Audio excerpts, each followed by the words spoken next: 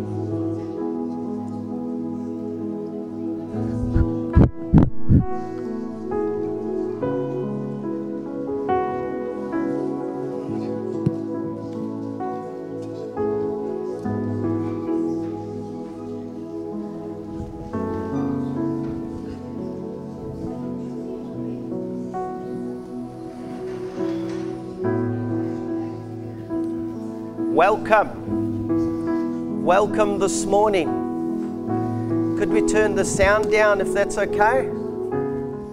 Thank you. Welcome everyone. Who's new this morning? We welcome all of you. Okay. Please come talk to me if you want to talk, but this is a special Q&A subject that we're talking about through the experience of dealing with people and helping them. This is very different than what you would probably see in church. We're planning these in the future times to expose the kingdom of Satan, yeah? Yes. That's what we've come to do. Not to preach a happy little message and you go home and you hunky-dory, right? We want to expose the powers of Satan. Yes. Why? So you can be free. Yes. Amen? Yes. So you don't run around like a mess. As they used to tell me when I was on drugs, but I'm not like that anymore because I found Christ. Amen? You see, the devil likes to label you and remind you of your shortcomings like he did me. I had a terrible nickname because of my days, but God gives you a new destiny and a new purpose.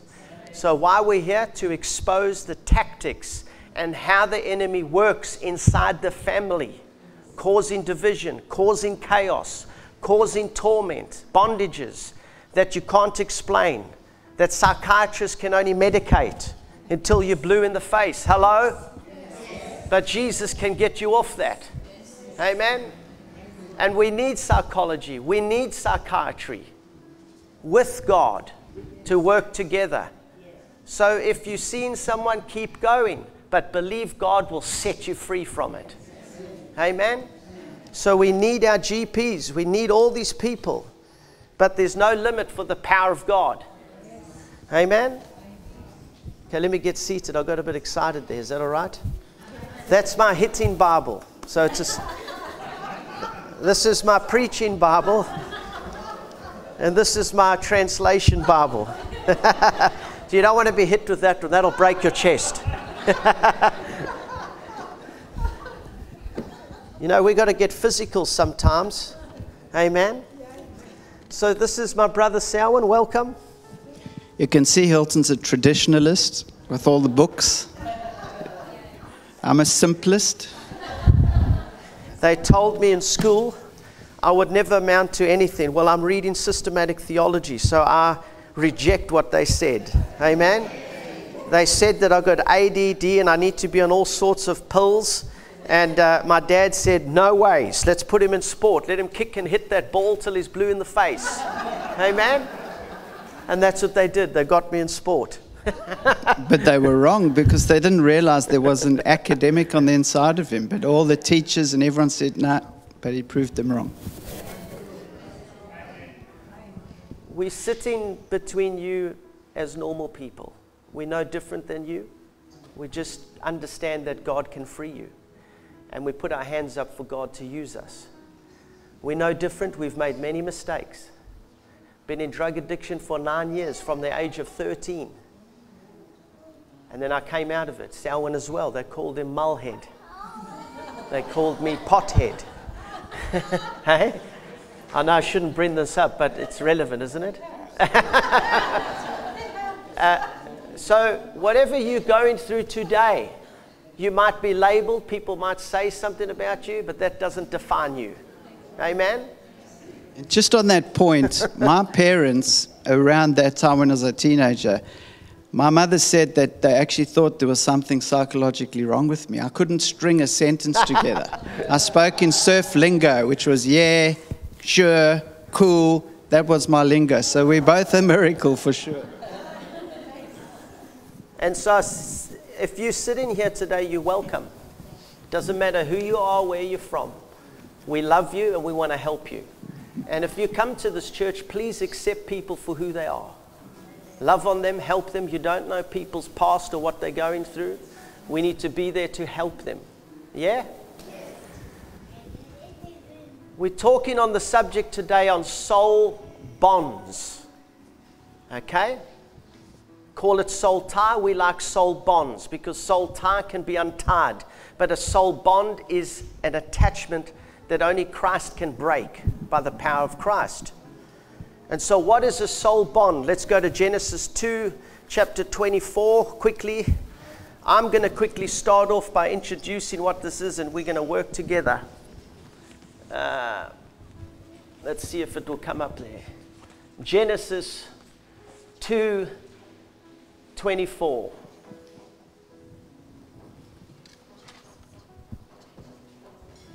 Okay, there it is. So it says, therefore a man shall leave his father and mother and be joined to his wife, and they shall become one flesh. So that's two souls becoming into one. Let's go to Samuel chapter 1 quickly. 1 Samuel chapter 18 verses 1. Is that it? Is it up there? Yeah. Now when he had finished speaking to Saul, the soul of Jonathan was knit to the soul of David, and Jonathan loved him as his own. So we see that soul bonds is a bond that can be formed on an emotional level between two people. Naturally, you have relationship, but spiritually, there's a spiritual bond between the two that Satan uses to keep you bound. We can take that scripture off if that's okay. So soul bond is a spiritual bond that a lot of people don't recognize. Why they're struggling, why they're repeating same behaviors, why they think in a certain way. Why is it you're around a certain people and you keep getting entrapped into that situation? Why is it you keep getting attracted to abusive relationships? Why is it you can't break out of habits, behaviors? And so we think this is a part of life, but there's a spiritual element to it. So number one, God created a soul bond for unity, for love, but Satan uses it for destruction. He uses it to cause division, arguments, setbacks, bondage, and calamity in your life. Yeah? We see this in Thessalonians 5:23. Apostle Paul said you've been created body, spirit, and soul. You have a soul, which is your emotions, your mind, your behavior, your will. Bit of crackling. And that's the place that Satan comes into your life. We all struggle emotionally, don't we? So when you're saved, your spirit man is alive. But it's the soul area that Satan works at. So 5 examples before Selwyn comes in. Number 1, inherited soul bonds. Number 2, friendship. Number 3, sexual soul bonds. Number 4, witchcraft. Number 5, family soul bonds. These are areas of our lives where the devil can entrap us. Selwyn, welcome. Thank you. And just on the first note Hilton made, we want this to be a family, feel a family that no one ever feels ashamed of, because between now and infinity, we're going to have people coming here. We get people, in fact, a couple from Bundaberg driving down in a couple of weeks to come get ministry. So we want people to not feel ashamed of what they're getting freed of. And we just want you to know that whatever you deal with in our company, we never look at it as a judgment to you. So that's our position, that we don't judge anybody. And what Hylton said is very true, because we've sat with so many people over the years. I've realized myself that I can't judge anybody. I actually just cannot, because you don't know what people have walked in their lives. You cannot enter someone else's shoes. So everything is relevant, in my opinion, that one person's struggles may statistically seem more overpowering than another person, but to that person, that's their stronghold and that's their cross they've got to get through. So judgment is not that. So to build a little foundation, Hylton mentioned spirit, soul, and body. The spirit of the man, I'm just going to read this, Job 32 verse 8 says, but there is a spirit in man, and the breath of the Almighty gives him understanding. So your spirit man has your conscience in it. Your spirit has the ability of creativity, imagination, learning, making choices, growth, challenges, rulership. We are seated in heavenly places with Christ Jesus. That's your spirit. And the spirit of the man is where Satan anchors the iniquities to. A lot of people think, no, it's the soul. All the bad stuff's in the soul. It's not actually. The iniquities are anchored to the spirit man. And therefore, you can get dictators like Adolf Hitler being incredibly creative and innovative. You know, if you have studied a bit of Nazi Germany, you understand they were actually evilly very innovative and creative. And what they did has extended into the world of satanic ritual abuse that came out of Nazi Germany. So that's the spirit of the man. So that's why it says, there's therefore no condemnation to those who are in Christ that are not walking according to the flesh, but are walking according to the Spirit. So there's the struggle between the spirit and the soul. Soul, mind, will, and emotions.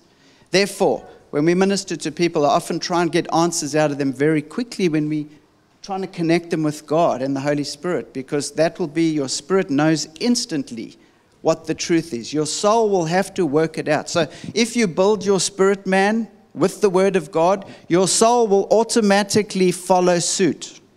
So your soul, especially a child between 1 and 8 years old, has nothing in their soul. It's an empty program. And everything it's seeing its parents do outside what's happening is recording everything in those first 8 years, just recording. And then however that child is brought up will determine the decisions it makes later in life. So that's the understanding. The soul is programming. You are programmed that way. And some people have religious programming. The body is self-explanatory. It's often been said that the body keeps the score. So whatever's dysfunctional in your soul, your body will at some point manifest it. That's why often you see people, especially over 50 years old, the infirmities start to take effect in their bodies.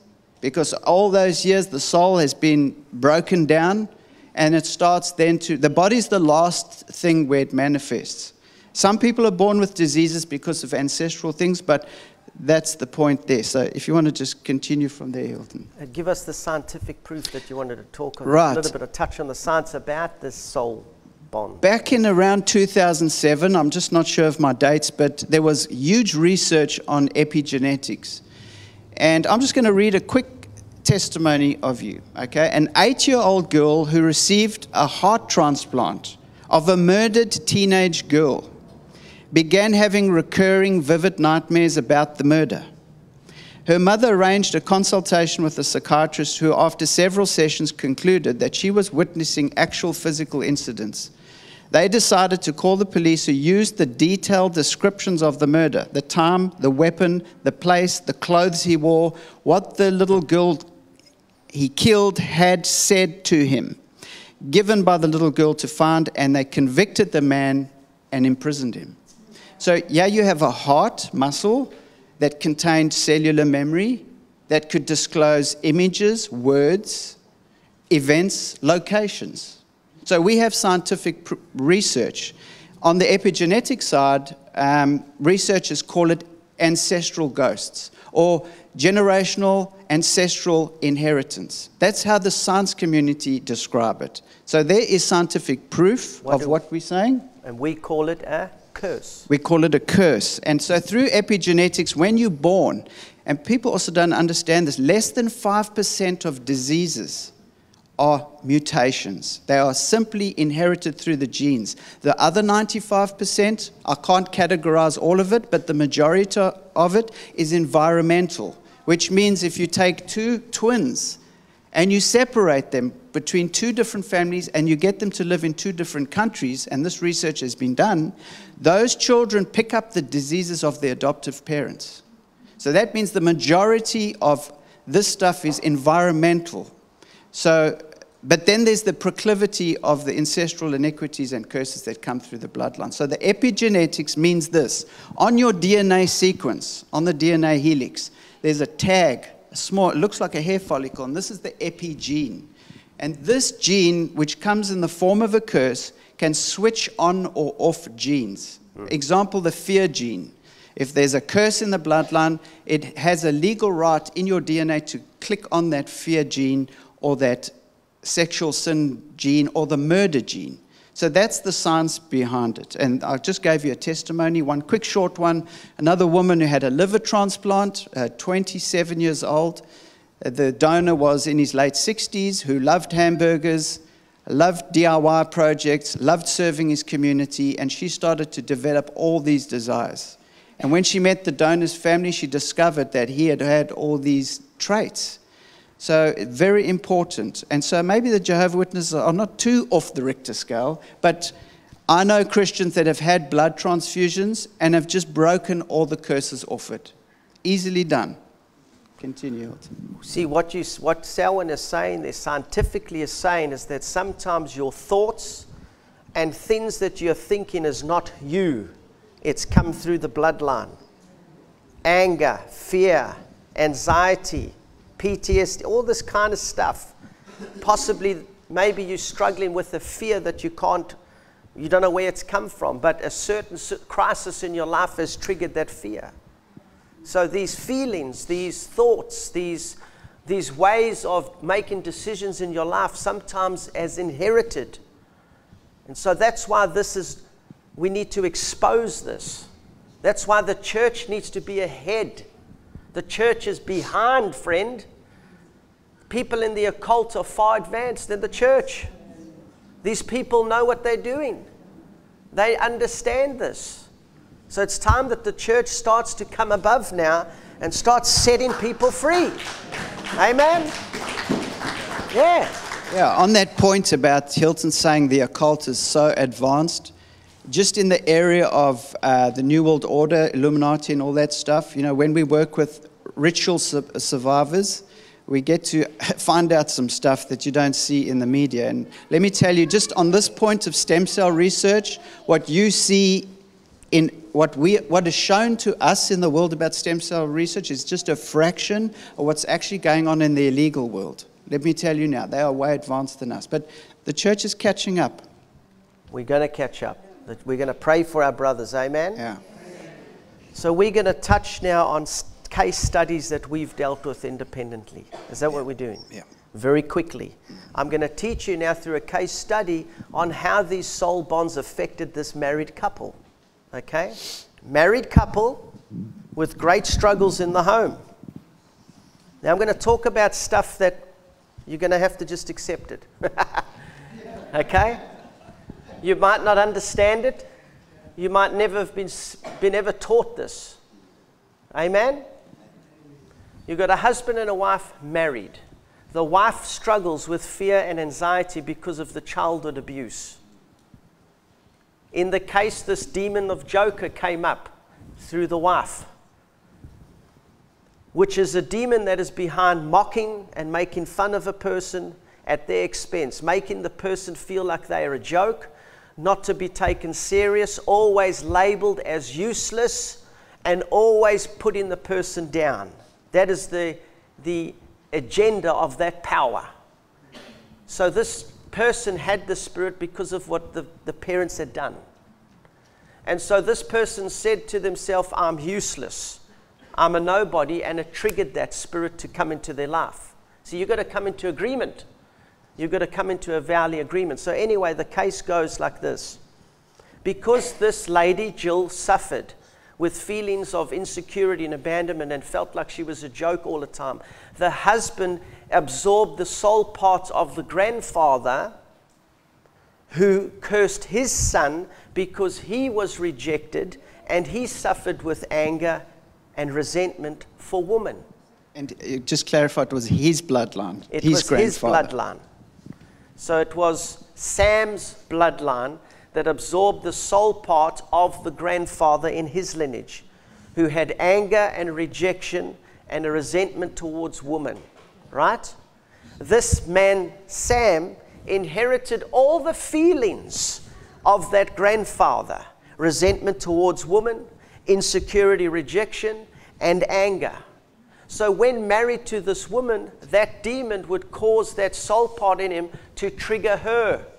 So the resentment of this man, Sam, and the anger towards women triggered her. Do you see how this works? I'm trying to, this is very hard to explain. Amen?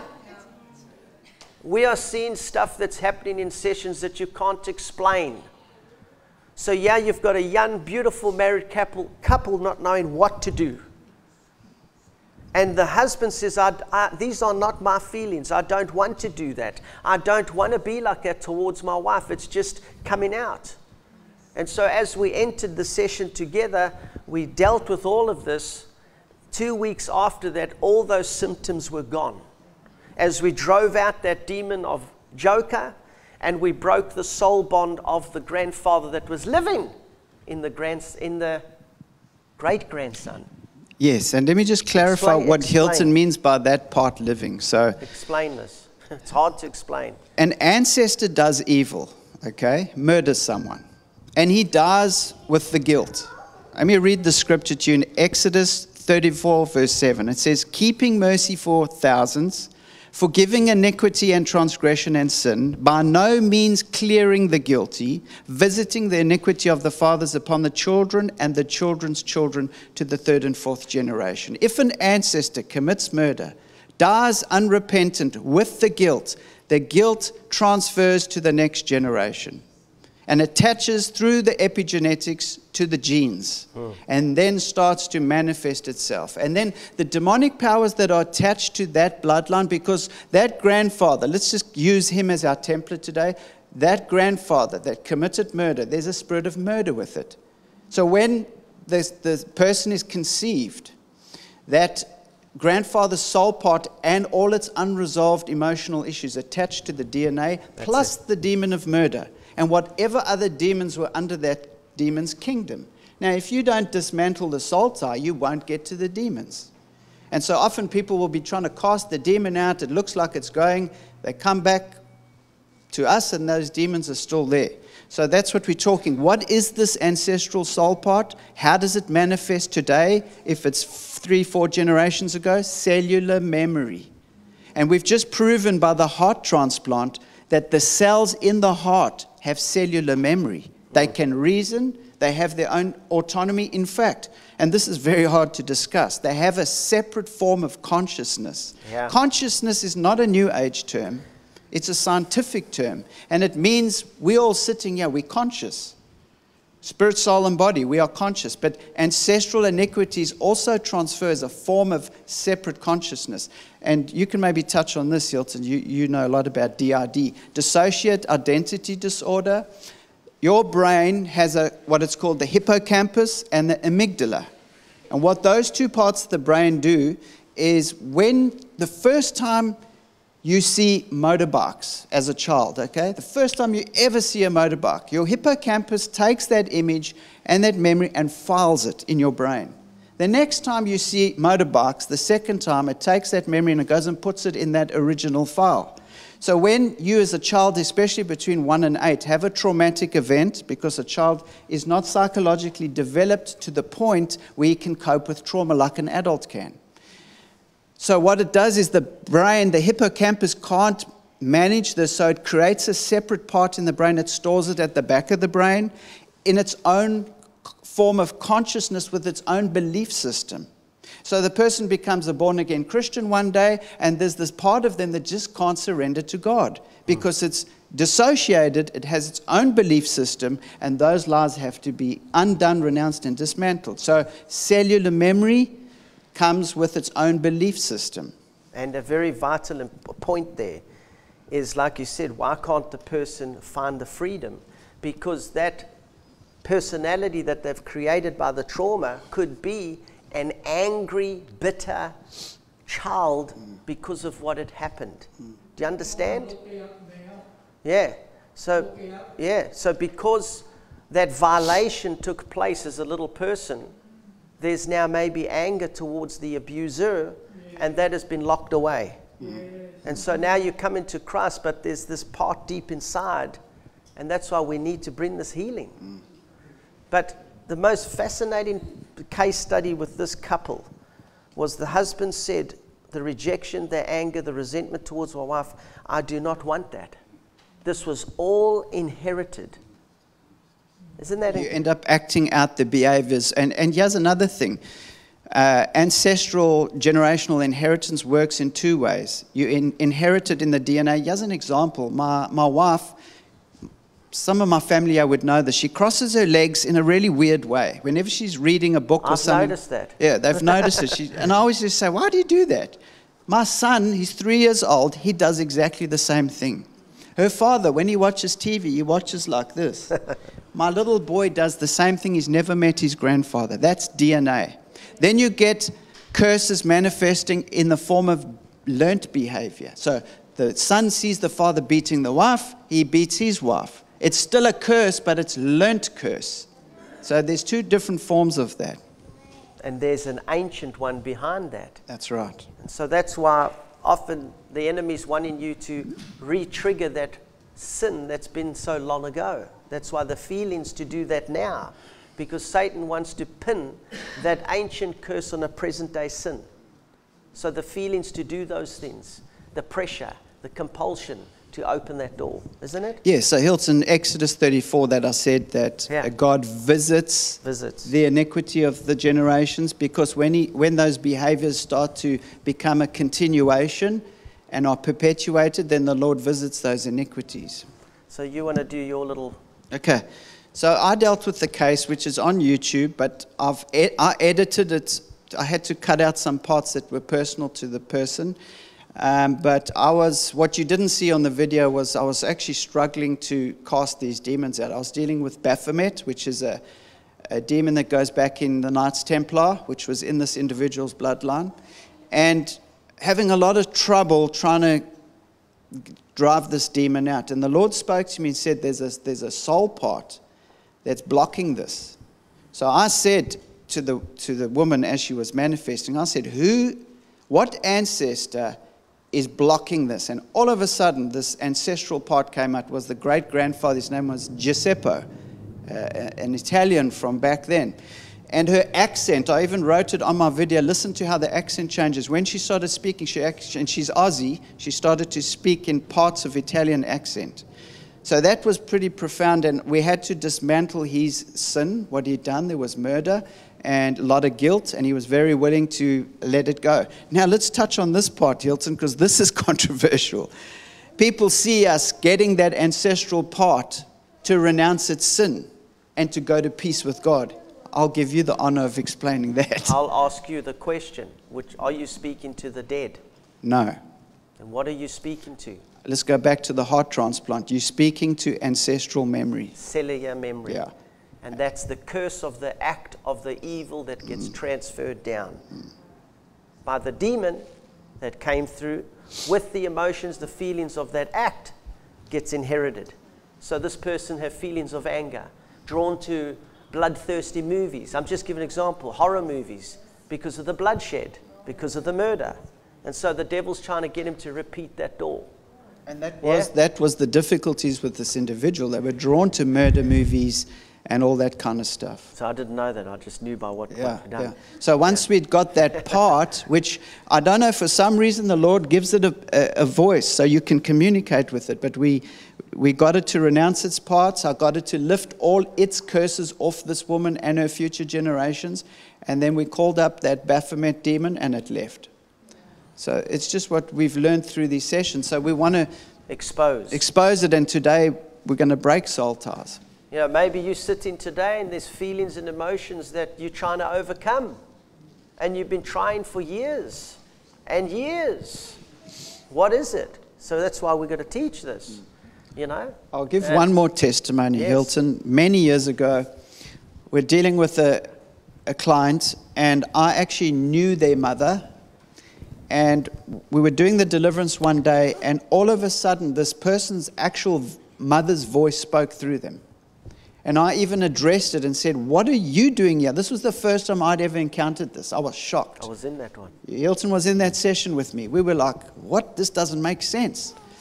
And again, we just were led by the Spirit, and because the voice of the mother had said some nasty things about the person, so we knew what was operating. We got it just to renounce that. And again, that was the first time we had seen this victory. And today, all these years later, maybe a decade, we now finally are trying to teach on it. Yeah, and so it's a big thing to come out boldly and do this, because a lot of people think this is crazy. But this is a very real thing. And for how many years have people say, I'm struggling with this thing, I can't get free? Yeah? The stuff is inherited. Yeah. Hylton, do you want to read, I don't know if you've got Genesis 34 verse 3 down there? Yeah. Let's do it. In the Amplified. So it's time that we come out with it now and teach people why you might be struggling. Yeah? And we'll give you a solution of how to get free. Yes, Sel? So it's Genesis 34, is it 1 to 3? 34, 1 to 3. 1 to 3. There it is up there. Now Daniah, the daughter of Leah, whom she had borne to Jacob, went out unescorted, to visit the girls of the land. When Shechem, the son of Hamor, the Hivite prince of the land, saw her, he kidnapped her and lay intimately with her by force, humbling and offending her.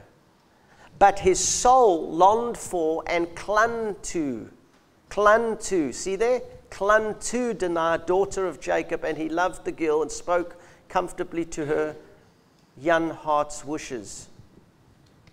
Clung. So we just want to try and point out how a soul bond actually works, especially through sexual sins. And a bit later, we're going to explain the godly intent for soul bonds and the demonic intent.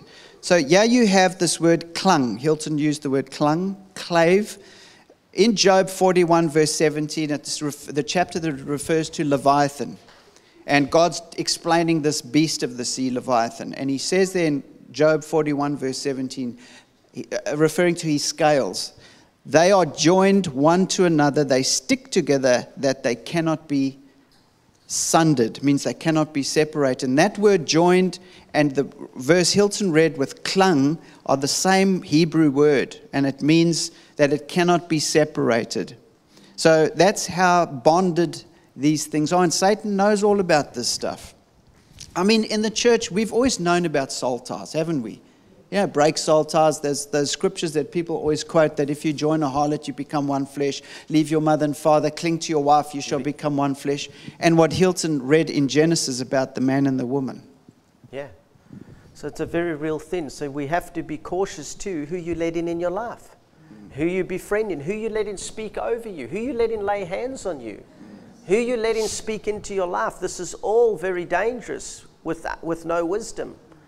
You know how many times we've seen this. So we have to use wisdom in business. You can come in a bad soul partnership of a bond with the wrong business person.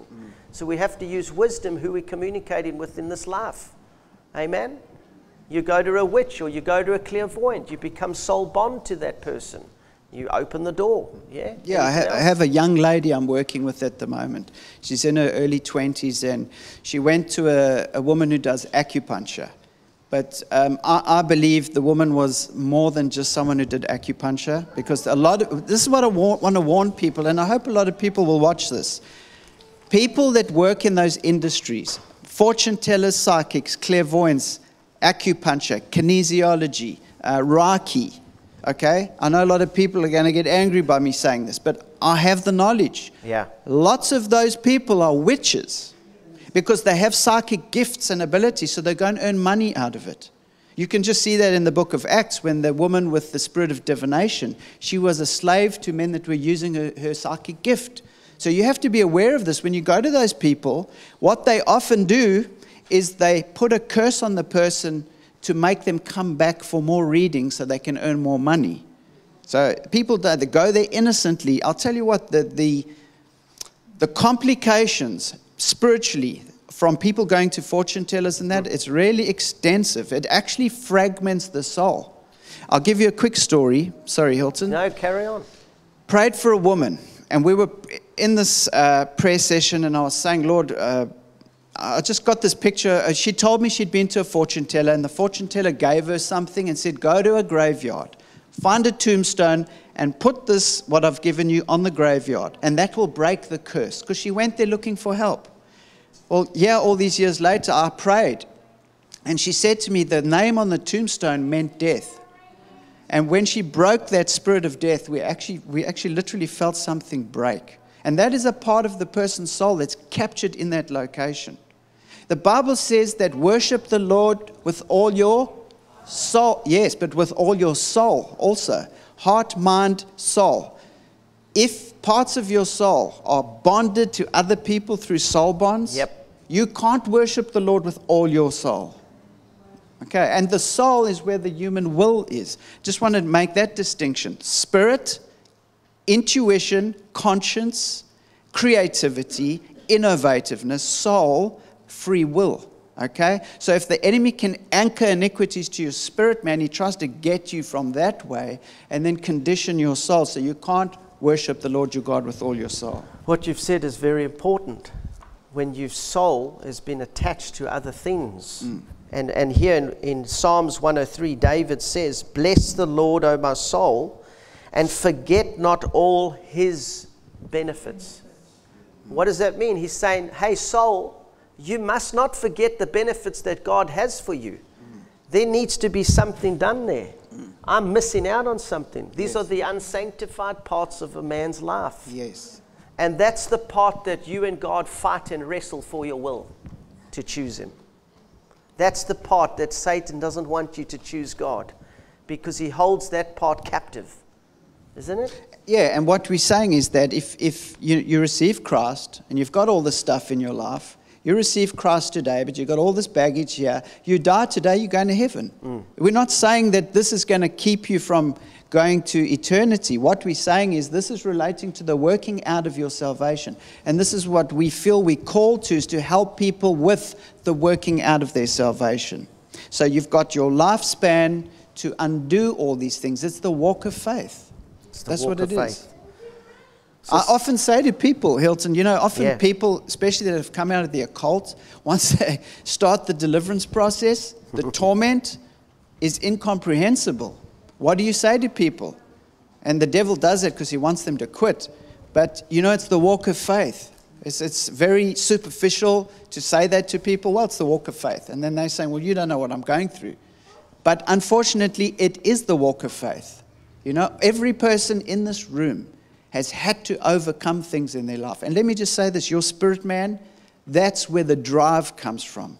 Your soul will collapse. Because David said, "O soul, why art thou downcast?" Your spirit man is where the drive comes from, that thing that's fighting for you. Because the Bible says, we always quote the scripture, the spirit of the man is the lamp of the Lord, searching all the inner depths of his heart. What does a man know except the spirit of the man that is within him? That's why when we minister, we always try and connect people's spirit man with God. And often we'll say, what do you hear the Lord saying? Nothing, nothing, nothing, nothing. Because they've learned to live through their soul. That's very important. Can you identify with this? And so when we say to read and pray, it's not to condemn, it's to strengthen our life so the areas of the enemy are weakened. Amen? You doing good? What else would you like to do? Have you ever noticed a couple that's been married for 70 years? I had some neighbors like this. They've been married over 70 years and they weren't Christians. But the wife died. 3 months later, the husband died. Have you often seen that? Let me read this to you. Genesis chapter 44 verse 30 says, and this is referring to Jacob and his son Benjamin. And the servants are saying this. Now therefore, when I come to you, your servant, my father, which is Jacob, and the lad is not with us, since his life is bound up in the lad's life. Let me read that again. Talking about Jacob and his son Benjamin. Let me just backtrack a bit. Remember the story of Joseph? And Jacob loved him because he was the youngest, and he made him a coat of many colors. And then he lost him. And then his soul clung to Benjamin because he was the next youngest. This is what this is referring to. I'll read it again. Now therefore, when I come to your servant, my father, and the lad is not with us, because remember Joseph said, bring Benjamin here. Since his life is bound up in the lad's life, it will happen when he sees that the lad is not with us, he will die. So he has a soul bond, and your connections with other people can actually cause things like that, depending on who you've bonded yourself to. And this is another very important subject. So how does Satan use soul bonds? We're going to talk about how does he use this, because God uses it for unity, doesn't he? Yes. It's to unify. Look at David and Jonathan were knit together. They had incredible relationship that supported each other in a godly way. Yes. But so how does Satan use a soul bond in our life? So bonds are formed in different ways. They're either formed sexually, or they form through friendships or bad partnerships. So Satan knows how powerful these things are, because if he can bond you up with another controlling person, the person can't get free.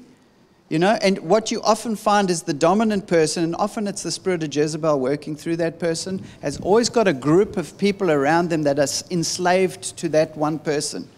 And I've got to the point where I don't judge the person controlling everyone, which is, as I've often said, they always label this person the Jezebel woman in the church, but that person's also in bondage. Yeah. We just need to have the strategy to recognize what needs to be done to dismantle that whole thing. But what I was saying is that people are enslaved to that individual. And that individual that's controlling everyone else has brokenness in their life, where Jezebel has anchored into them so that that spirit can work through that person and enslave the others, so that they cannot be free to worship God as they should. I think another point in the case that I studied, the marriage, because of that soul bond, there was friction in the marriage like that. So Satan was trying to take an inherited soul part, because there was a problem there, and cause division in the marriage, and ultimately cause a break. But praise God, they came, they got set free, they got delivered, and all of that is gone. So the enemy will use soul bonds, if you are married, or business relationships, or even your children or friends or whoever, to cause discord, division, arguments, chaos, strife in the home, pressures, stresses, that not even one word has been spoken, but there's tension, because the enemy is using that soul tie in the home. And Satan knows where the triggers are. For example, you mentioned the grandfather. Satan knows the grandfather's triggers that are working through the DNA. Yeah, so triggers. Can we touch on that, just how Satan uses triggers, or do you want to move forward? Okay, I'll touch on that. Or do you want to move forward? I just wanted to ask a question, just to provoke everyone here. Thank you. I've got one, thanks. Thank you. Why did Solomon allow the worship of Baal and Asheroth to come into Israel? I want to put that question out there. Right, so Betty made a good point there. So God warned Solomon, said, do not join yourself with foreign women, because the Canaanites, the Sidonians, all those people worshipped Baal. They worshipped Lucifer. And God wanted to preserve Israel, because he knew. So when Solomon joined, I think he had 700 concubines or something. That's a lot of soul ties. And all those women who they'd been, he's tied to them too. So because their soul parts were in him, they were worshippers of Baal themselves. Solomon was lent towards allowing and compromise. In fact, this is a revelation I think I've just felt now. Maybe compromise comes out of these kind of things. What you said is important. So because of those soul bonds, he might have had interests to worship these gods. Because it was their interest. Because it was their interest. So that's how soul bonds work. You might be, in a way, pushed in some way, interested or intrigued into something, or react into something because of a soul bond. Yeah. So, Selwyn, what do we do with this knowledge? What do people do coming to church weekly? What does God's word say? What do we do? Well, the Bible says in Colossians 2 verse 2, referring to the body of Christ, the church, it says that their hearts may be encouraged, being knit together in love, believers being soul bonded together, being knit together in love. That's the purpose of a godly soul bond, that we are knit together in love. I think there's a scripture in Ephesians that says, brethren, do not use liberty as an opportunity for the flesh, but rather love and serve one another. So godly bonds are only formed sexually through intimacy within the context of godly marriage and that covenant. That is to create the bond of unity. Yep. So with the body of Christ, we are knit together, but not out of control, manipulation, intimidation, domination, but out of love. And love doesn't judge. Well, that's how the Holy Spirit came at the day of Pentecost. It says that they were in one accord. That's right. They became knit together. That's why the church needs to come like this. In one accord, we'll see a mighty move of God. And that's why that happened. There was a unity, a soul attachment, so to speak. That's a powerful thing. Well, you mentioned what's Satan's purpose for soul ties and soul bonds. If God's given you a vision or you've had a dream and you know that you have this assignment that you're meant to achieve or bring to pass, what Satan will do is bond you so that you cannot achieve that. He will try to cause disunity in your relationships so that the vision doesn't come to pass. Because if you've got a dream and a vision, you need people. You know, like Hylton. Hylton's got a vision, but he needs people to work with him. But if there's disunity within whatever that group is, the vision will not come to pass. I want to explain something very quickly before we go to what to do with this. In the case that I dealt with, the grandfather said that he was useless to himself. He therefore said to his son, you are useless. His son said, I'm useless. And the third generation said, I'm useless. How? How did the great-grandson know that thought? See how this stuff works. It just comes through. And Hylton, the question is, okay, we go to church every day, every week. Why do we go through life and we'd never seem to pinpoint these things? Why is it? I think we're getting to a point where the Lord is really uncovering this stuff. Amen. We need to identify, when you work with ritual abuse survivors, you have to uncover the intolerable conflicts within the person because they've been so badly ritually abused for the first 13 years of their life. And you have to discover the intolerable conflicts within the person's soul. And so on a milder version of that, with us who haven't been ritually abused, I'll start this by saying, what should we do with this knowledge? And we can go from there. I think we need to ask God to show us where are the false beliefs inside of us. Correct. That we're believing about ourselves. First place. Because how can you love your neighbor as yourself if you don't love yourself? You just mentioned 3 generations said, I'm useless. Yeah. So I think the first place is like that, to go to God and say, help me understand if this is you or not. And start to do that. Because the person that I ministered to said they went on their knees and said, Lord, this is not me. Expose it. Bring it to the light. And all of this was erupted. So that's the first place, is to bring it to God. Say, Lord, these emotions, these behaviors that are overtaking me, Lord, can you expose it? Where does it come from? And then contact people like us and sit with us, and we'll lead you through prayers to break these things. But God in Galatians 5:1, this is what he says, stand fast therefore in the liberty by which Christ has made us free, and do not be entangled again with the yoke of bondage. So he's telling us, be careful you don't become bound to a bondage, to a yoke, to someone, to something.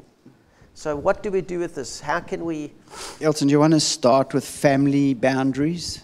Yes. Because this is, I'll let Hylton start on this. This would be advice. I had a question once to a psychologist who was a Christian. And I was very fascinated by what is a secular psychologist, what kind of advice would they give someone? Okay, they don't believe in spiritual bondage, deliverance, and all this stuff. But they do help people. But I'm of the opinion that they help them maintain their life from week to week, but they don't help them overcome it unless those that really tap into this stuff. So my question was to the psychologist. I said, what advice do you give someone that is having these relational issues when some of them don't believe forgiveness is the key to overcoming that? And I was actually quite astounded. They said, we give them healthy boundaries. So let's just put our brain in a secular psychologist's shoes for a moment, because they do help people. They would look at the situation, not from a biblical worldview, but from a secular worldview, and they will just think, well, practically, how do we help this person? Okay, who are the problem people in your life? I've got 3 problem people. They don't respect my boundaries. They don't respect me. Everyone's always abusing me. You know what I come to understand? This was me. I was always a victim all my life. Always got mocked, always got bullied, always got taken advantage of. I lost so many innovative ideas over the course of my life. Hylton can testify to that. At the end of the day, one day I had to actually accept that I was in fault. I had to repent to God for allowing all my godly ideas that He gave me being cast before the swine. And the day that I did that was the day I got free of this, and I started to put up healthy boundaries. And initially, the people that never respected those boundaries got very angry. They didn't like it. Amen. They didn't like it. And Hylton will tell you, when Selwyn came out of passive mode, he went a little bit over the top. I discovered this new found standing up for myself, and I became a little bit too aggro. I got worried. I was like, I've been defeated Ahab. Now I can stand up for myself. And I started making the opposite problems. But once I'd settled down into my new life as Jehu, I started to understand the balance between the both. So Hylton can mention this, family boundaries. We often see this, especially in indigenous family communities.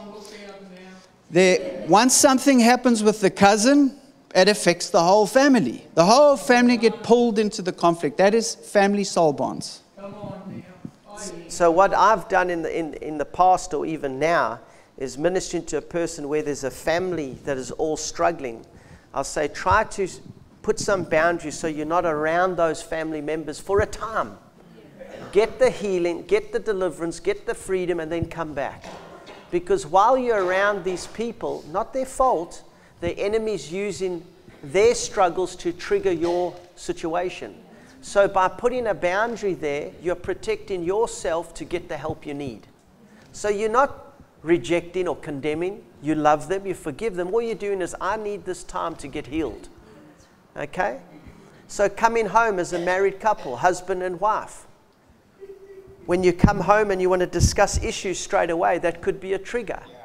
So maybe come home, have tea for 40 minutes, and change that dynamic.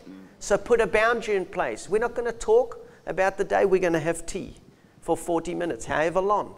That will immediately change the stress in the home.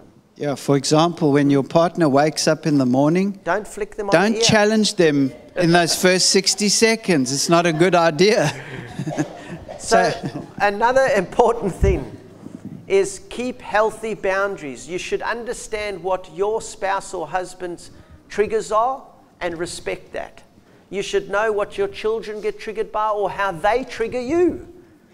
Respect that and put a boundary in place. Does that make sense? So what happened with me when I was in drug addiction, to come out of drugs, I had to put a boundary in place. I'm not going to be around those people now. I'm going to change my environment and put a boundary there, and I got free. But as long as you stay in that place, you're getting hammered. You're getting triggered. And then the devil's using it. The anger, the unforgiveness, the bitterness keeps rolling. Does that make sense? So it's not bad to put a boundary between you and a family member that's causing you hurt. Because the devil's using their issues to affect you. Does that make sense? Yes, and can I also say, if you very hard to do. Yeah. If you identify these triggers in other, we're talking about families now, marriages, it doesn't mean because you've both recognized where you're both struggling, it doesn't mean bad behavior is acceptable. Correct. It doesn't mean because I struggle with fear, I've got to control everything because I have a fear problem. And therefore, out of that comes abuse. It doesn't mean that bad behavior is acceptable, right? So there has to be compromise. And you know, if you're with somebody who struggles with fear, let's use fear, for example, because it's very common. You'll probably find that they want to control their environment. And they don't like spontaneity. People that struggle with fear hate people that are spontaneous. So as the spontaneous person, you're going to have to just pull back a little bit for a period of time and just have a little bit of order. You know, I'm the kind of person that I'll just act on a whim, and it drives my wife insane because she's a mechanical engineer and she's very organized. And once I mess that little routine up, she gets mad. But rightly so. So there has to be compromise between husband and wife. Well, the same as me. I'll just make a decision and run with it. And if it fails, it fails. I'll deal with it. If I win, awesome. Okay? But my wife thinks about it. But now I learn, before I go ahead, I say, what do you think? So I put a boundary before rushing ahead and hitting myself all over the place. So what do you think? Do you think this is a good idea? So that's a boundary I put in place. Instead of not telling her, running ahead, and she says, I told you. I told you. And by the way, you can't implement that and say, okay, darling, what do you think of this idea, this bombastic idea I've got? No, you've got to twist it a And then little she bit. says, no, I don't think you do. And then you go do it anyway. That doesn't help. Yeah. So putting up boundaries. Next one is we don't wrestle flesh and blood. You must remember you're also dealing with spiritual things that are not flesh and blood here. So you've got to be wise. Pick your battles. Pick your battles, because sometimes when people are struggling, there's a spiritual element to it that's working behind the natural, and it's causing you to get into fights. So you need to recognize you're dealing with spirit powers. This is not flesh and blood. So that's number 2, very important. You are not dealing flesh and blood. And remember, the devil wants to entice you in arguments. Is that right? Yeah. Because you can't spend time with God when you're stressed and provoked in those situations. Satan's number 1 agenda is to disconnect you from God. And that's what saddens me, is working with a lot of Christians. So many are disconnected with God.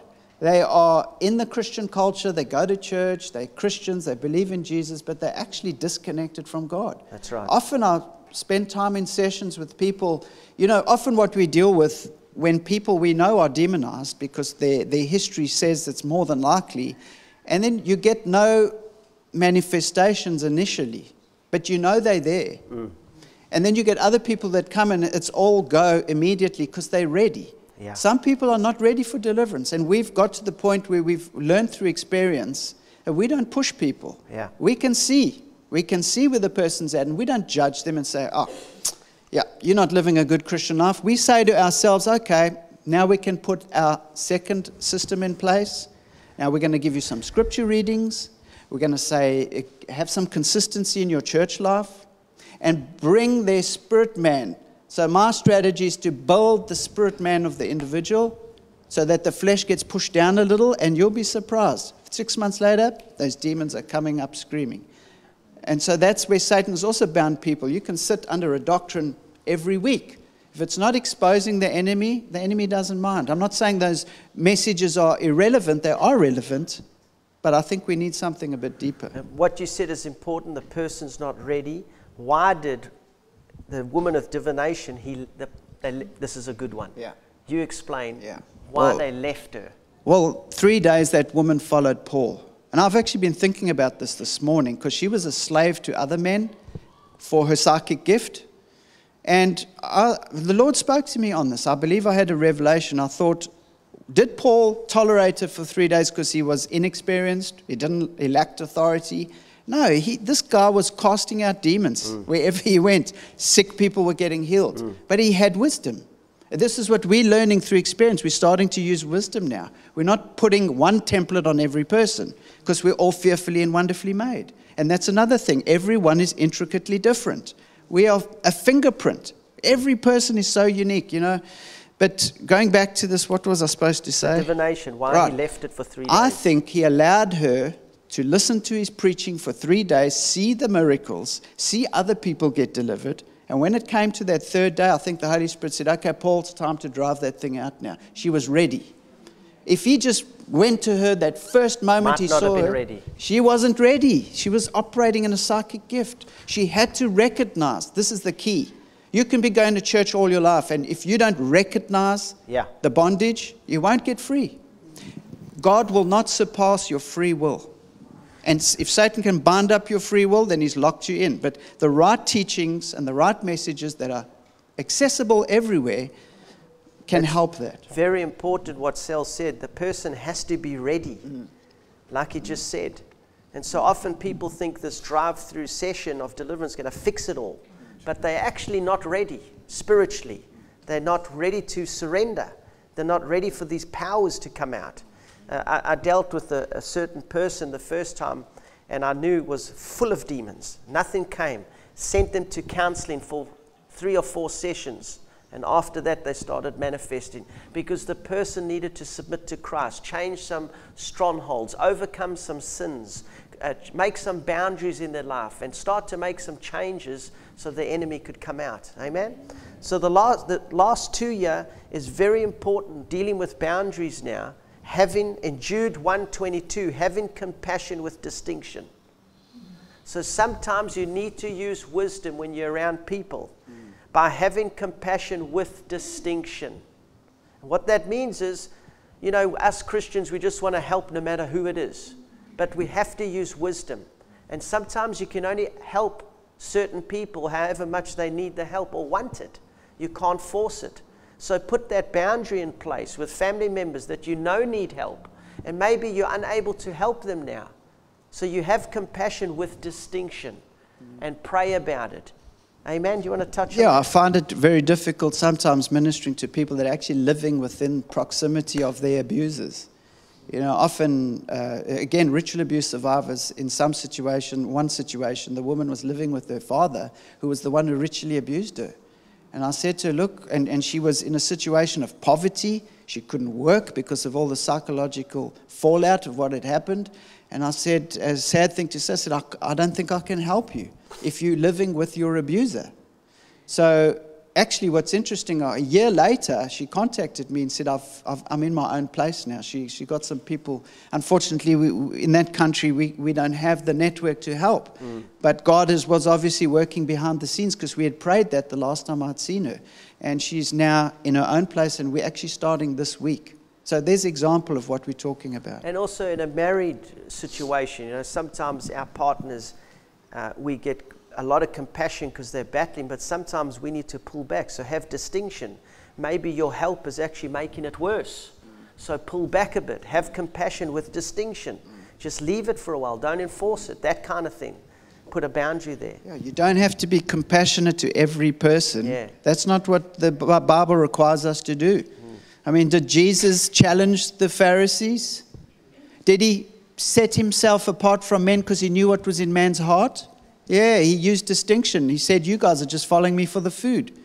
So Jesus didn't muck around. So I think this is the Jehu speaking in me, because I used to help everybody. Think, if I don't help this person, God's going to judge me. Yeah. I've got to the point now where Hylton says we use distinction. And now what do we do, lastly, to conclude? If we have all these struggles, we're battling to control our behaviors, our emotions, we've been triggered, and we can blame this one and blame that one, but we need to appreciate the fruits of the Spirit, the gifts of the Spirit. In Galatians 5:22, one of those gifts is self-control. Yes. You have to operate in the gifts of the fruit of the Spirit. There's 9 of them. Can we touch on that? Yeah, I just want to, and I'll touch on that. I just want to end, for me tonight, today I'm ending on this point. I want to just explain something to you about people that go through satanic ritual abuse, right? The purpose of the cult, okay, this is their number one goal for that individual. That the individual is chosen, usually within a family cultic bloodline, and going back centuries, they will test kids in the family and pick the one with the greatest gifts. And that's the one they will pick to be the next to take over. Well, what the goal of the cult is to get that individual to murder by their own free will. So what they do is they abuse the person to dissociate, so they create dissociated parts and try and get the dissociated parts to commit the murder. And you know, there's interesting, this book I've just read, this woman went through the most horrendous kind of ritual abuse for many years and refused to murder. Despite all that they did, her core identity, the spirit of the man, the neshama, didn't want to murder. So that's their goal. So I want to just say something to you. For a ritual abuse survivor to get freedom, ultimate freedom, they have to acknowledge the evil that they did. Even though the executioner would hold the child's hand and do the execution with the child's hand to guide it, so to eventually bring it to the point where it does it itself. That's their goal.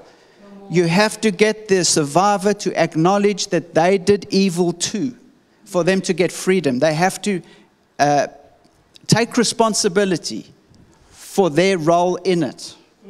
Does that make sense? Yeah, that's self-control. Yeah. That's the element of self-control. Yeah. Even though they were a victim, Hylton, yes, they have to acknowledge their role in the evil. So even at that high level, which we can talk, it's deep, creating that part to commit the murder, there's even an element of self-control and will there. Yes. So when you say the devil made me do it, it's incorrect. Can't say that. Can't say that. The core identity, and the cults know this. They know that the person ultimately has the choice at the end of the day, despite how much polyfragmentation, multiplicity has gone on psychologically in their brain, and they've done everything in their power as a cult to procure this person to murder on his own, because that qualifies that individual to be the next grand high witch. So the free will goes beyond all. Let me tell you, God has created us so mind-blowing. He outthought Satan before time began. He knew what Satan and all the stuff was going to do. I'm telling you now, we serve an incredibly powerful God. Amen. And there's no cult, there's no New World Order, there's nothing that can separate us from the love of God. Amen. So we're going to close now and pray. Do you want to take any questions or not? Yeah, why not a couple? Would you like? Okay. A few questions. Who would like to ask? I'll let Sel answer these. Who would like to ask a question? If you put your hand up, I'll bring the microphone.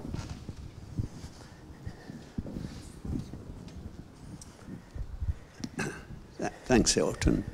Since this is from a Christian perspective, of course, we're spirit, soul and body, triune, made in God's image. I believe God looks at us through our spirit. We tend to look at God through our body, then soul, then spirit. I'm just wondering that when Scripture says, my children have been lost through lack of knowledge, that's a lack of God's knowledge of who they are in Christ. Then the other things are, we're told to die daily. Pick up your cross, putting to death the things of the flesh. We're also told to work out our salvation with fear and trembling, because God is in us working it out. We're told to renew the mind and bring it into submission to God's word. We're also told to take every thought captive as well. When we don't do these things as Christians, are we just being totally disobedient to God's word, because it's all there, tells us how to live, how to relate, do we put on the full armour of God as a Christian? Do we do those things? And when we don't do them, are we just our own worst enemies?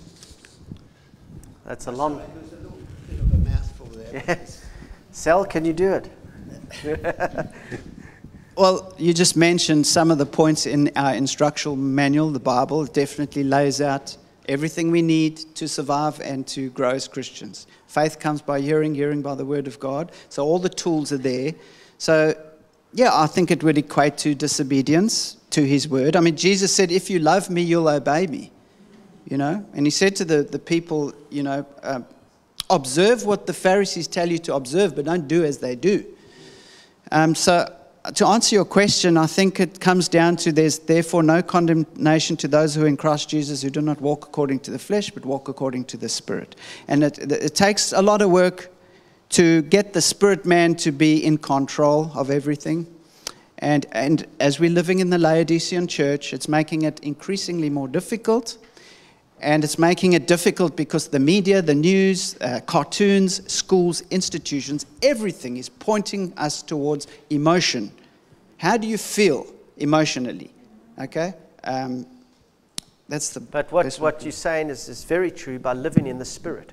We've got to live through the Spirit, man. Walk in the Spirit, not in the flesh. So all the soul stuff, yes, we've got to reject that and follow God's ways. And we will come through it. Yeah. And another example, Roger, I love Led Zeppelin. I love Foreigner. I loved all these 80s bands. I'm such an 80s. If I hear it on the radio, I'm like, go back to my teenage years. But recently, I can't listen to that stuff anymore. Amen. 5 years ago, I could. But as God has taken me higher up, and I'm not talking about ascension like they do in the occult, because we don't ascend like the ascended masters. We access God through Jesus Christ and the Holy Spirit. But what I'm saying is, as God promotes you spiritually, I found that I can't look at any of that stuff. I can't watch movies. I used to listen to Stairway to Heaven, let's say 5 years ago. and I'd be like in bliss. You know, the melody's amazing. But I listened, it came on YouTube recently without me selecting it. And the demonic presence that came in my home, I had to put on some Hillsong music and just wash it out. So the priestly anointing is another thing. What defiles another Christian, what defiles you might not defile another Christian, because that's where they're in their growth process. But that's exactly right what you've said. We need to walk in the Spirit and reject someone else? Mrs. Sullivan. Thanks for the question. So when you mentioned acupuncture, kinesiology, all these alternate practices, what about the Christians? Like I've been using all sorts of alternate health treatments for many, many years, and I've been on a deliverance and in a healing journey for many years as well. So in that process, I've also then come across what I see as amazing Christian people that use these tools like bioresonance therapy, for example, where they, or kinesiology. I've got a very good friend of mine, amazing faith-filled Christian lady who connects with this Christian kinesiologist. So is it possible that faith-filled Christians, spirit-filled Christians can use some of these techniques, or is it that they are being deceived and therefore deceiving us that are seeking help? Very good, Carol. Well, I believe these things are another gospel. And in 2 Timothy 4, verse 1, it says this: "Now the Spirit expressly says that in latter times some will depart from the faith, giving heed to deceiving spirits and doctrines of demons."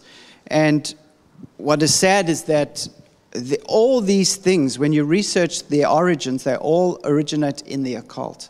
And the other scary thing with all these things is they open portals. You understand the 7 chakras.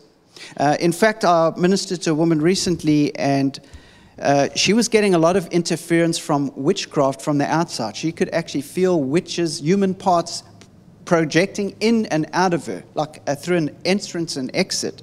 And this was perplexing me for weeks. And eventually, when we got to the point, I said to the Spirit, I said, how are these, because I would forbid them in the beginning of the session. I said, how are these things entering her? It says through the solar chakra. And in that moment, I said to her, do you have a belly button ring? And she said, yes, I do. So I said, can you take it off now? Without me seeing, of course. So she did. She removed it. We broke it. We cast the demon out. So what they do, these things, is they access your chakras. Now, you need to understand this, that the 7 chakras were put there by God. They are energy centers in our body. I don't understand how it works. It's not New Age. Satan just accesses it as an entry point into people's energy systems. And when I say that, it's not a New Age buzzword. It's just the way God's created us. Satan has just used the building blocks of life to counterfeit it and pervert it. So to answer your question, yes, I've listened to these Christian yoga teachers, and we've eliminated the bad stuff, and it's just stretching. No, it's not just stretching. Unfortunately, I'd love to say to people, yeah, if they're not celebrating its origins, then it's okay. I can't say that, because Satan is subtle, and in these last days, unfortunately, everyone's compromising. So I think it's a false gospel. I would say to look at the history, find out the origins, and go from there. Yeah. And this is the thing that's happening when people can't get free, can't get prayer, can't get deliverance. We're searching, we don't know where to go because we can't get the help. We as the church should be the solution. Actually, Hylton brought up a good point there. Because the church, in generally speaking, has abandoned this area of ministry, people have searched alternate sources. That's my opinion. And so then Satan's raised up Christians to, in a way, purify these occultic practices. Very simple. Go for deliverance and cast it out. Very simple. Last question. Okay, we've got 2. Let's go. We're running late today, so we're going to... What are the 7 chakras? Okay. You're right.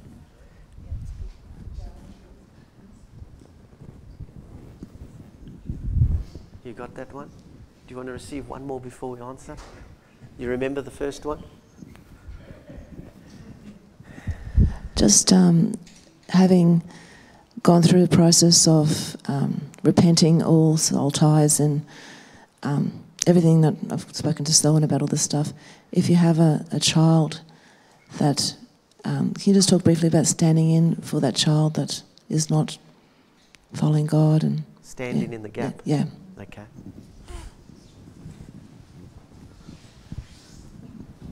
I'll just address Aphrodite first. I had a couple contact me a few months ago and said, I don't know where they heard this, they said, I heard that you can do deliverance through the parents to free the son. In this situation was a son who was 28 years old.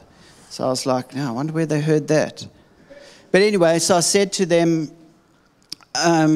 here's my suggestion. And the son was claims to be an atheist and is very deep in death metal and all that.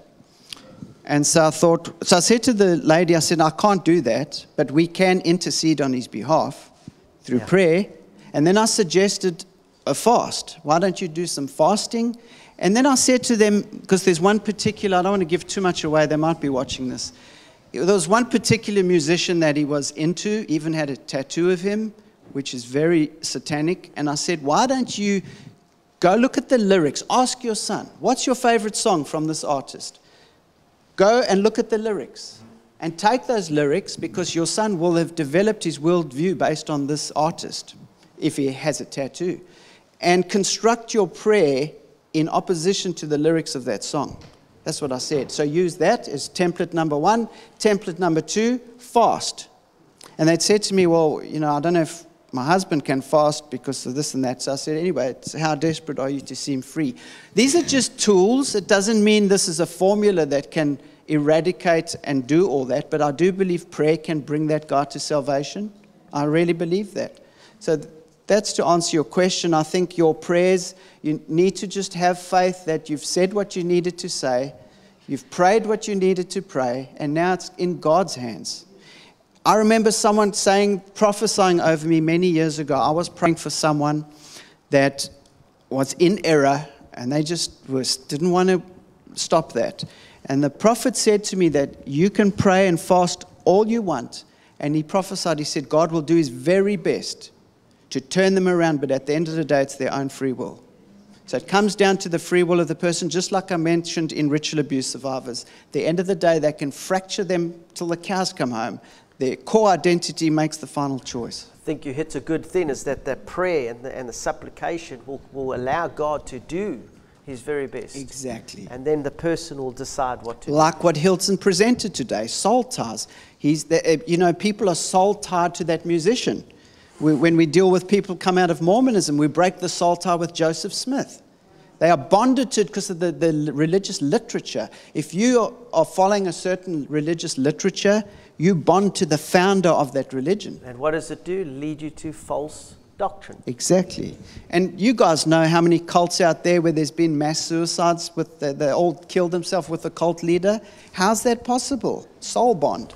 So second question. 7 chakras. Yeah. So I'll just read them to you. The base of the spine. So what Kundalini does, and here's the scary thing about all of this, as Carol was mentioning about all these alternate practices now. In the old days, it would take many years to develop enlightenment with Kundalini, right?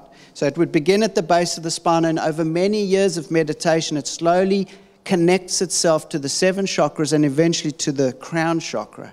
And then you've reached full enlightenment, Kundalini awakening it's called. It's called the coiled serpent. So what Carol's talking about is that this has been accelerated in these days. You don't need to go through all that old process anymore. You can access it very quickly because it's so diverse now. There's this practice, and people are dabbling in everything. So the root chakra, you've got the sacral chakra of the belly button, solar plexus chakra, heart chakra, throat chakra, third eye chakra, and crown chakra. So I don't understand it. I know God is behind the creation of our body. I really don't understand it. I don't think it's important to focus too much on this whole Kundalini chakra thing, but we do come across it. Hylton's come across it too in deliverances. There's a lot of Kundalini is related to false Holy Spirit. It mimics the true Spirit of God and can be transferred through the laying on of hands. Example, sorry, I don't want to go on too much. If you've got a pastor running a church, right, and he's got error in his life, let's say he has, just for example, he's got sexual sins. Nobody knows. If there's somebody in his leadership that are operating under the Kundalini and they lay hands on people, it can transfer.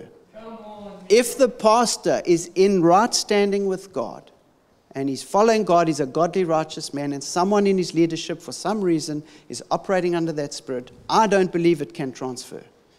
What happens at the head filters all the way down. If the head is in sexual sins, and I won't mention institutions that we know has been in the news, we're not here to pull people down. You know what I'm talking about. It filters all the way down, all the way across. So the man of God at the top is important, his relationship with God. And by their fruits you shall know them. Amen. You want a question? Yeah, Betty. Is that like when the king was good and godly, his whole land was blessed? Is it that sort of a principle in the Old Testament? Like a family, you know, how far does that go with a father and family? I don't know. There's a scripture, Betty, that says, when a righteous king rules, the people rejoice, and when an evil king rules, the people groan. By righteousness exalts a nation. So yes, and it's sad what's happening in Australia. I think we're slowly losing this. The institutions, actually the Lord spoke to me about the institutions. The Lord showed me that they're going to abandon everything that relates to God. So that's it, your government schools, your institutions. In fact, in South Africa now, they just had a big win. There was this big push against even Christian schools. They were trying to eliminate the teaching of Christianity. And my mom just texted us yesterday and said they won the case, which means it can remain. So prayer is possible, and I think we'll end there. Hold it. So let's just close our eyes quickly. We're going to pray. And I'm going to lead you through a prayer. If we could just have a bit of background music there softly. And I'm just going to lead you through a prayer, and then Selwyn's going to lead you through a soul tie break prayer. But I want to talk to you today that maybe you don't know who Jesus is. Maybe you've lived away from Christ for a while and you're confused in your life and you don't know where to go. And maybe today's the time to decide, I actually think I want Christ in my life. And so maybe it's an opportunity for you as I lead you through a prayer. And there are 3 things that can give you peace to God.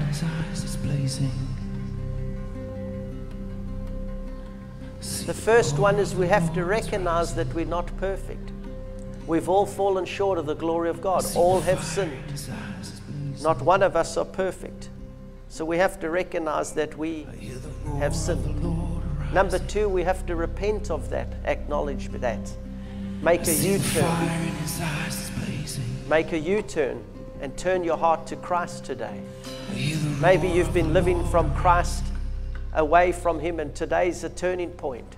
And you want to say, I want this power, this Jesus that rose from the dead. I want Him to rule my life. And number 3, to have peace, we have to, by faith, receive and believe and confess that Christ died and rose from the dead. If that's you this morning, I'd like to pray with you. With every eye closed, if that's you this morning, I want to lead you through that prayer. Just as I was in that drug addiction for 9 years and turned my life to Christ, He restored everything. If that's you today, I want to pray with you. I'm going to count to 1. And I'm going to count to 2 and 3. Is there anyone? If you could put your hand up today. I'll lead you to know Christ. Amen. Well, God bless all of you today. We're going to lead you through a prayer. If we could stand this morning and let's open our hearts to God as Selwyn leads us through a prayer and we minister to you. Selwyn? Lord Jesus, we welcome your presence into this place. We enter your gates with thanksgiving and your courts with praise. We present our bodies to you as a living sacrifice. You are that wonderful Counselor, mighty God, everlasting Father, Prince of Peace, healer, physician, living water, who was poured out as a drink offering for the redemption of mankind. Lord God of creation, maker of all things in time and out of time, with all their respective durations and limitations. You are the King of creation. And Lord Jesus, you invented all realms, areas, spaces, expanses, stretches, areas, pathways, trade routes, inroads and outroads. You know every area of our life. And I pray, Lord, that you would access all the secret codes, passwords to our life, Father, and remove them from Satan's hands.